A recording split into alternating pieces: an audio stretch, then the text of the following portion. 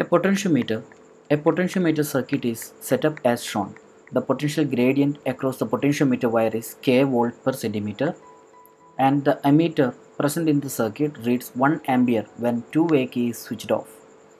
The balancing point when the balance point when the key between the terminal first one 1 and 2, second one 1 and 3 is plugged in are found to be length L1 and L2 centimeter respectively.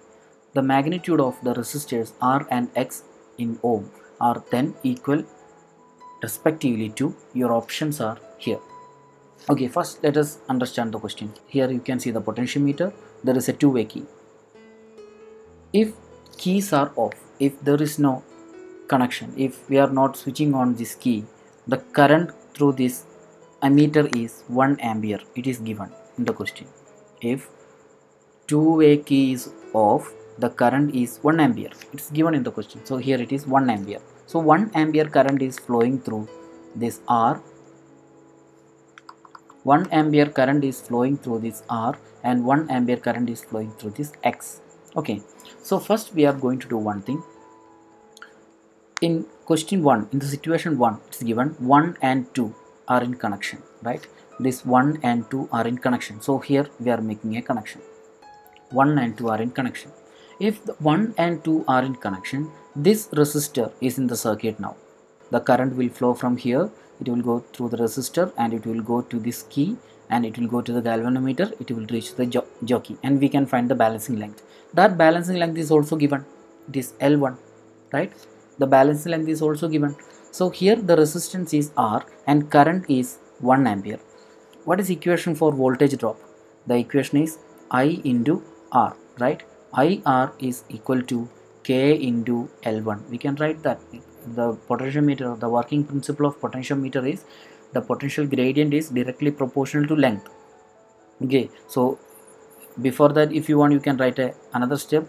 You can write another step, IR proportional to L1. After that, you can change this proportionality sign, IR equal to K into L1. What is the value of I? I is 1 ampere. I is 1 ampere, which is given in the question. Okay, the current flowing through this resistor, it is 1 ampere. So we can write R equal to K into L1. Okay, this is equation number 1. Now, second situation. Now, this connection is not there. We are connecting 1 and 3, this connection. Now, which all resistors are in the circuit? Current is flowing from here and it is going through the resistor and it is going to the X resistor and it is going to galvanometer and it is reaching to jockey, and we are finding a balancing length. Here there are two resistors. It is in series connection. So effective resistance will be R plus X. The current is I. Okay, proportional to L2. The balancing length is L2. When we are connecting 1 and 3, we are changing the proportionality sign. I into R plus X equal to K into L2. Okay, the value of I is 1 ampere. So it will be R plus X equal to K into L2. What is the value of R? It is KL1, right?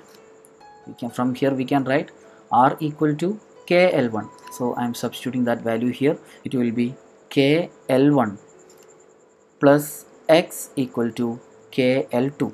From here we can write X equal to KL2 minus KL1.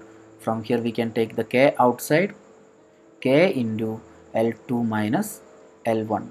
So we got the value of X. What is the value of X?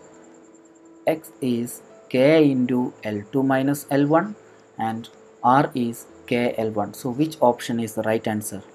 Here you can see KL1 and K into L2 minus L1. This is the right answer.